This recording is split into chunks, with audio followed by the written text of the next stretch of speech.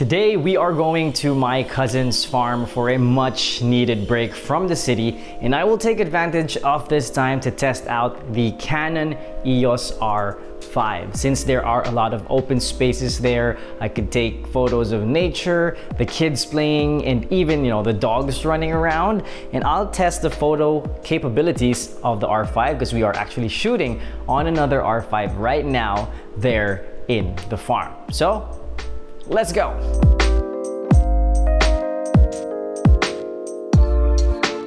All right, so we're in Calax now and on the way to the farm. Looks like it's going to be a good day, good weather. So hopefully it stays like this so that, I can take photos outdoors. See you there.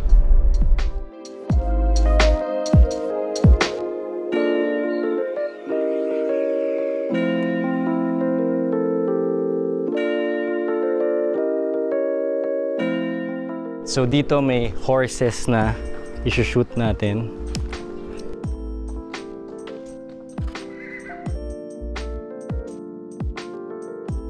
Yan, sayang, tapos na silang mag-field work.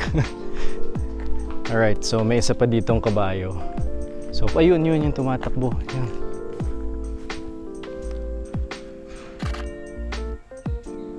Tapos na. Yan.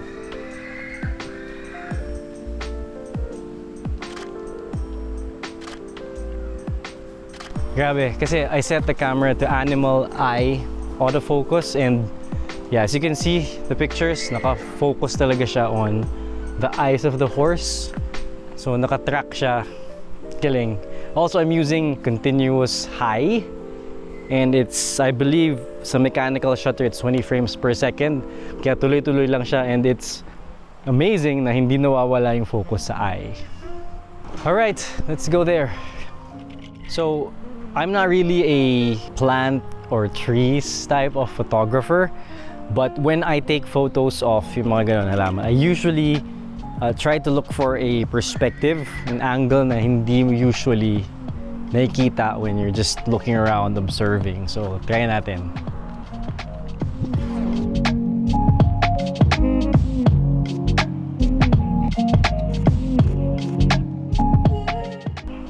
Yun, so with the 70 to 200, kaya natin mag-close up, mag-punch in, and really focus on, plants, flowers.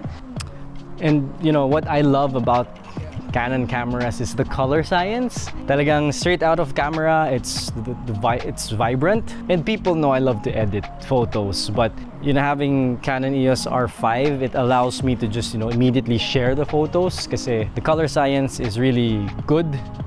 Very natural looking. All right, so ito na, I changed my lens to the 24 to 105 so I can use a 24mm to take a photo of the landscape. So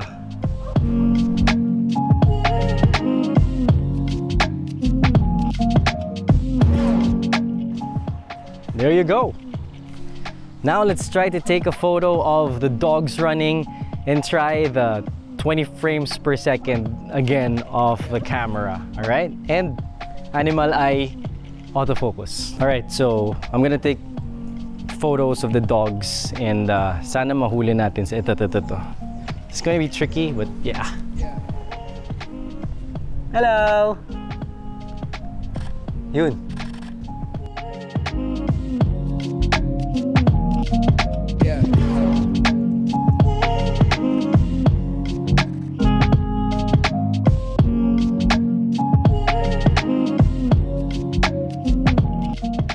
Alright, so now I'm going to take photos of the kids as they are playing in the playground. Alright? So I'll try to use 20 frames per second as well. Can you do it again?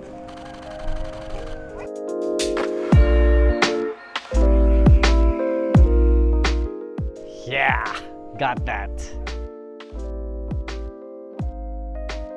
Nice. Hi, Lon. I am on Go. emergency. Oh wait, I got to.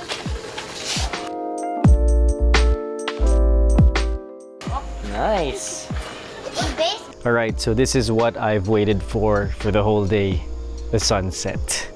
Let's take photos of the sunset. There's a little bit of trees, so I don't know how this will look.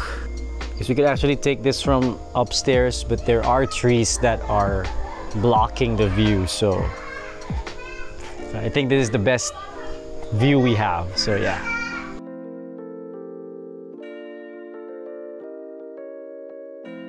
Alright, so that was my time with the Canon EOS R5. Unfortunately, I wasn't able to play around with the video specs of this camera because there is a typhoon that, you know, went into the Philippines. So I was, you know, trying to get the most out of the fairly good weather we were in at that time in the farm. So I decided to focus on the photography specs of the Canon EOS R5, and you know, I just loved it, from the animal eye tracking to 20 frames per second in high speed burst mode to even the dynamic range. I know I've said that, you know, Canon colors out of the box, straight out of the cameras, this is just wonderful, but it also can, like, I'm gonna show you the before and the after of the photo of the sunset we're in. Before, you can see that it's all black in the grass area,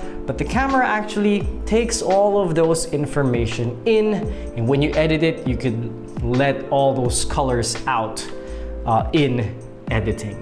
Alright, so that's it for this video. I hope you like this type of content where I took you behind the scenes of how I took the photos that I post on social media. And if you like more of this type of content related to camera gear, audio equipment, desk setups, and please do follow me on all my social media accounts on YouTube, Instagram, Facebook, and TikTok. Alright, I'll see you next time.